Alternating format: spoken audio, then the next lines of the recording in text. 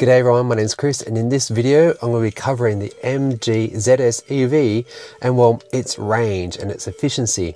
So I'm going to do a big massive trip, which you can see right here, and I'm going to be driving it normally. I'm not going to do anything special about slipstreaming, drafting, econo mode, nothing like that. I have regen on level 3, I'm going to have aircon on, I'm going to have tunes on. And well, yeah, this next 2.5 hours, not the length of this video, mind you, is going to be exploration of this car's range and ability to be able to actually do, well, a bit of a big drive. So let's get going.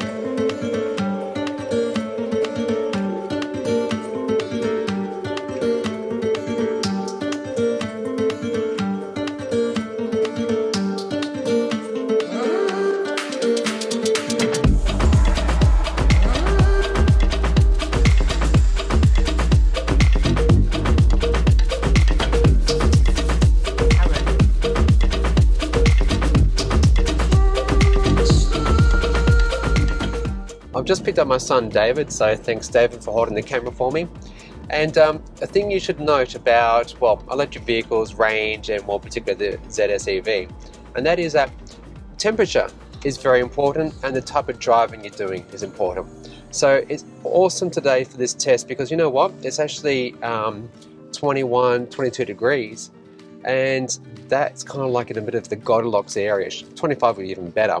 But for me doing this test, 21 is great because you know what? I don't need to have the aircon on. I'm just going to let the air just naturally come in, so I can feel a bit of cool air coming into the cabin right now from outside, which is brilliant. So I won't have to waste any energy running the HVAC system.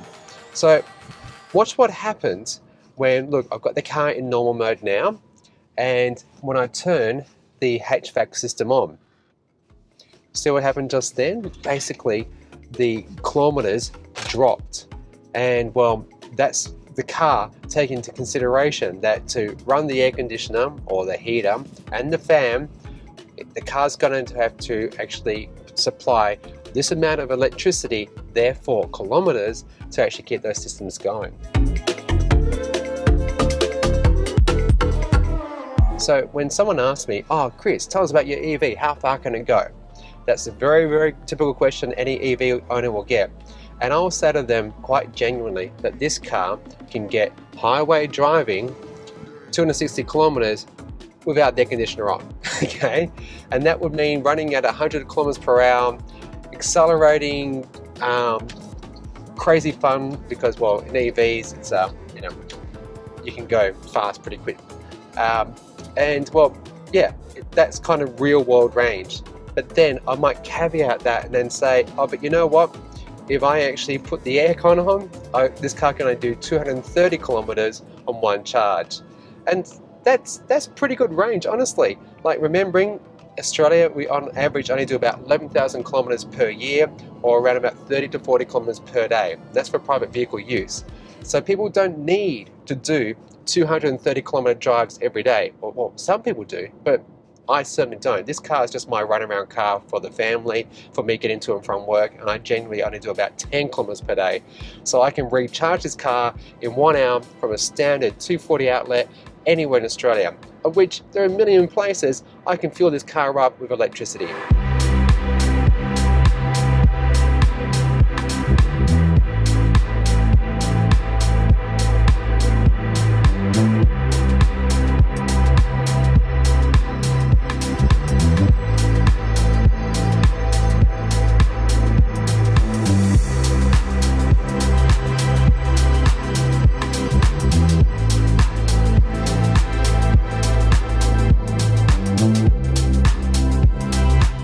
Okay, so another thing that I want to talk about, particularly with the MG ZS EV, is, well, range and using its radar cruise control.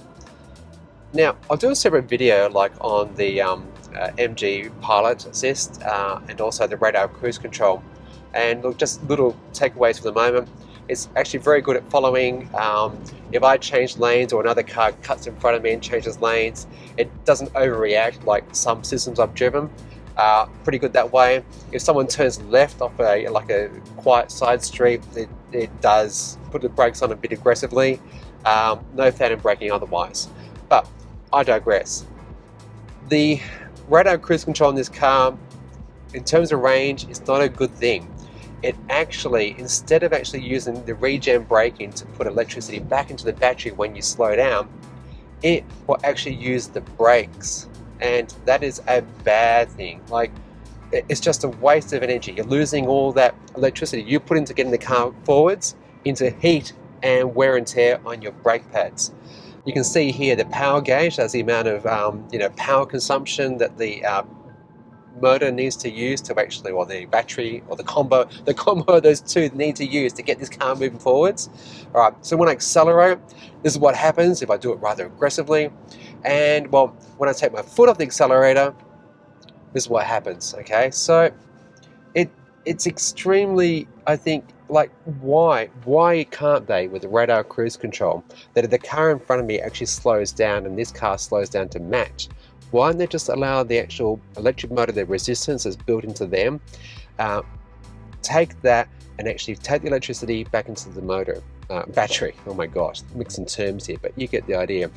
It's yeah, not the best, and I do hope with a future software update they can fix it. But right now, if I wanted to get the most range from this car, I actually wouldn't use the radar cruise control at all.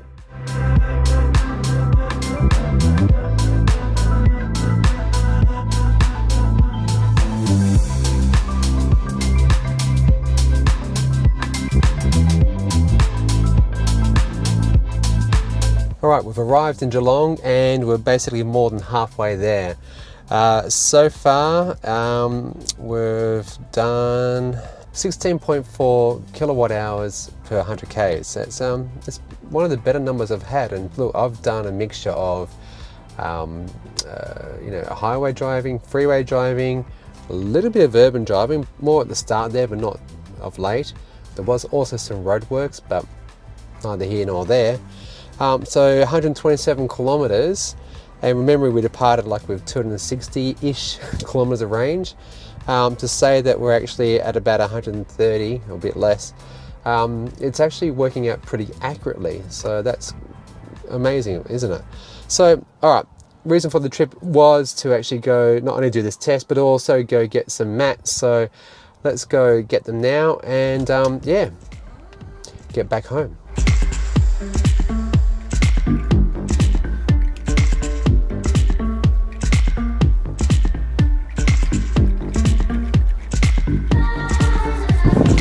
Oh, right, damn it.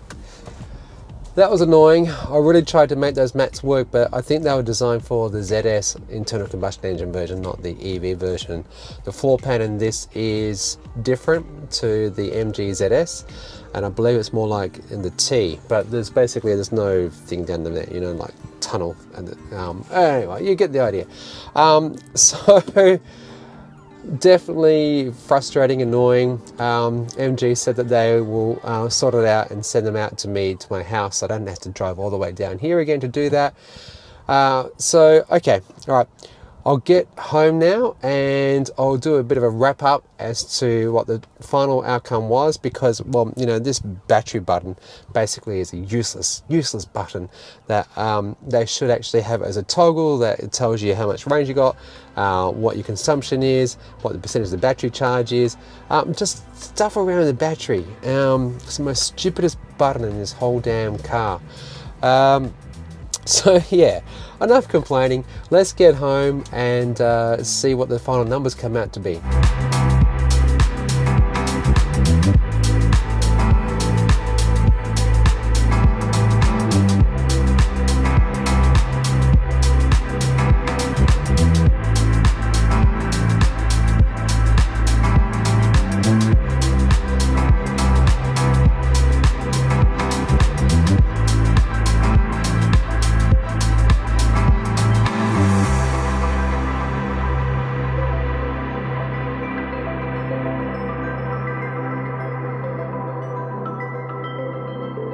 back in the studio now, and so I'm about to run through the numbers, and I'm discussing the what the efficiency was, how much range the car can actually do, and what you can expect to pay. Because you know what, I'm getting asked more and more these days. You know, when people learn that I've got an EV, they go, "Whoa, your electricity cost must go up."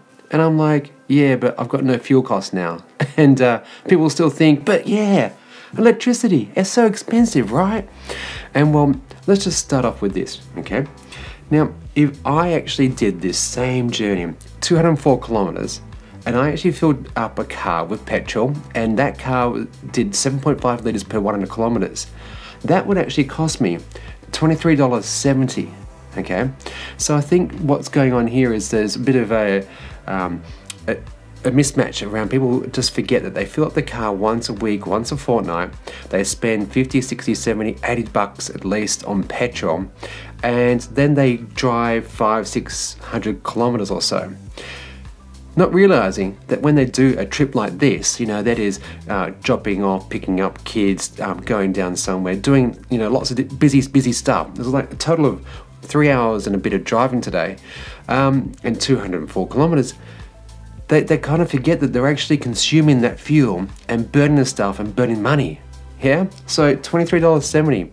And then what do you think the cost would be if I actually paid for it with electricity from this house? Remembering that I got solar and batteries. So far I've only spent like $1 something on electricity cost to fuel that car. Everything else has been free. Hey, hashtag solar for the win. It would have cost me $8.79.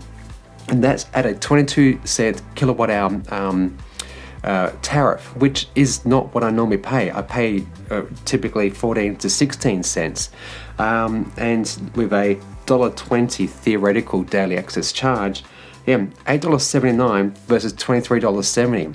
It's less than half the price. In fact, that's almost like a third of the price. It is, it really is, especially if I use my normal tariff. And then finally, for those who actually don't have access to like a plug that they can charge their EV into, think about city dwellers, apartment dwellers. If you actually went to like ChargeFox and used one of the slower DC fast chargers, which still will actually get fill this thing up in about 30 to 40 minutes, it would have cost me only $13.81. And that's on a 40-cent kilowatt hour energy price. And total amount of energy that went into the car for this whole trip, by the way, was 34.5 kilowatt hours. So isn't that fascinating that the, you know, paying for, you know, a service station style electricity thing, you know, from a private company would have still been a lot cheaper by 10 bucks compared to using petrol. All right, so let's run through the numbers, shall we? State of charge at the very start of the journey was 97%. At the very end, even though you can see on here it's like it says 20%, it's actually 19.4%, and that's just with a little bit of math. So the total amount of battery that was used for this trip was 77.6%, and as I said earlier, 34.5 kilowatt hours of energy. What we then do is we can do a few little equations to see what the actual theoretical maximum range of this car is, what the typical range is, and some of the things to think about when you're driving and how to get the most out of your battery. So using what I like to call the total battery range, using the like kilowatt hour per 100 kilometer method, what you do is you take the battery pack size, which we know to be 44.5 kilowatt hours, and you then actually put in what the car tells you is the kilowatt hours per 100 kilometers. All right, so in this case, for this whole trip, the entire trip, not just the little segments, but the actual average that the car gave me at the very end was 16. So divide one into the other, and you get 278 kilometers. That's very good. That's more than the stated WLTP range. And remembering, I'm doing freeway highway driving here mainly, with very little urban driving. So for such a large vehicle, that's not aerodynamic. Its drag coefficient, whatever that number is probably pretty damn terrible, especially compared to like a Tesla. That's an amazing result. Using them, let's do another equation, because that's not a good realistic number, I think. It's not, and I'll explain why soon. total battery range using the kilometer method. Okay, so you take your kilometers and you divide that by the amount of percentage that your battery use. So in this case, 204 kilometers, 77.6, and that gives you, guess what? 263 kilometers, which is bang on what they recommend this car can do. It's blown my mind, and it for such a large vehicle, it's 1,500 kilograms. I think they've got the motor. The efficiency of that motor is bang on. It's very good. If I think they had a larger battery with that same motor, this car would not perform very well at all. So yeah, that's damn impressive. And then finally, we can actually find the actual battery size.